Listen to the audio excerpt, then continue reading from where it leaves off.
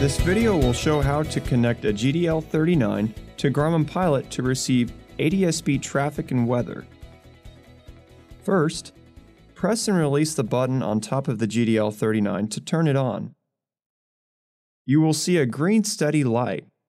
Now, press and hold the button to turn on pairing mode. You should see a flashing blue light and a steady green light. Now go to the Bluetooth settings of your device. Turn on Bluetooth and select the GDL 39 from the list of devices.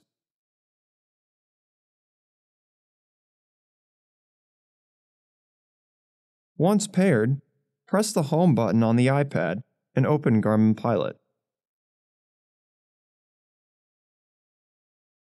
Press Home, Connext, then GDL 39.